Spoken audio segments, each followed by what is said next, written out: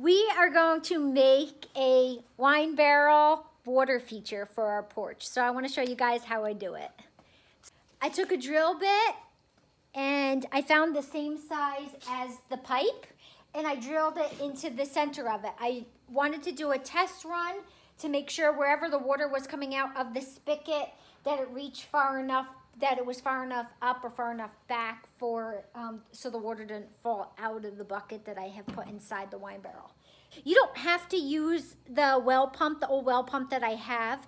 You could use anything. If you find a bucket that flows into another bucket, a lot of times people will take the plastic wine barrels that you can get at Lowe's and Home Depot, and they've kind of stacked them and you create a water feature that way. You don't even have to stack them. You could just have them like that and then find something that you can put a hose through that you can have it just pour out.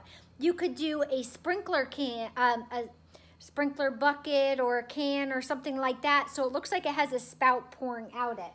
So my dad has given me this really cool old well pump. So I have drilled the hole for it. It sits right on there. Now what's cool about this is the water is going to, I'm going to put a pump on it that's going to push the water up and through and around. What I did inside was I went to Walmart. I got a bucket. It was just an ice bucket that they had in the summertime. I have spray painted it black so it kind of blends in a little bit better in there. It's only about this deep. I put a box underneath the ice bucket just to keep it up a little bit. To put this in there, I'm going to plug in my electric.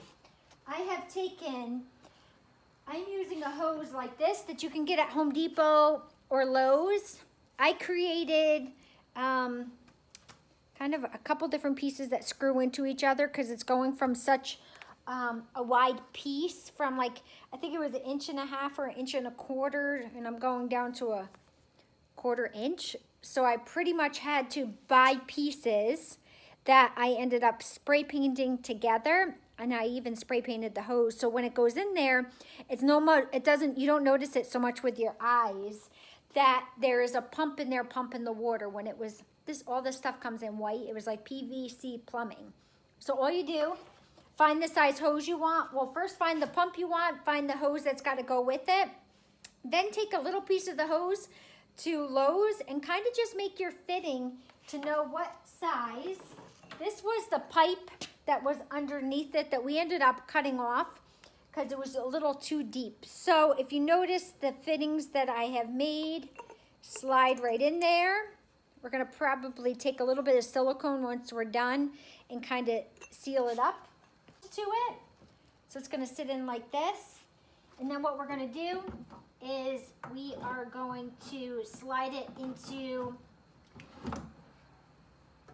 the spout. The bucket's in there.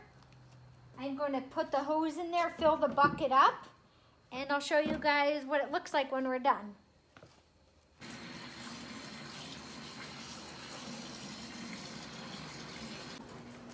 I'm a little nervous because, let me turn this thing, because I didn't have it this high before, so I'm hoping the water don't go everywhere. Greenery, possibly stick in there, kind of distract your eye. You don't really see the pipe that it's coming out of.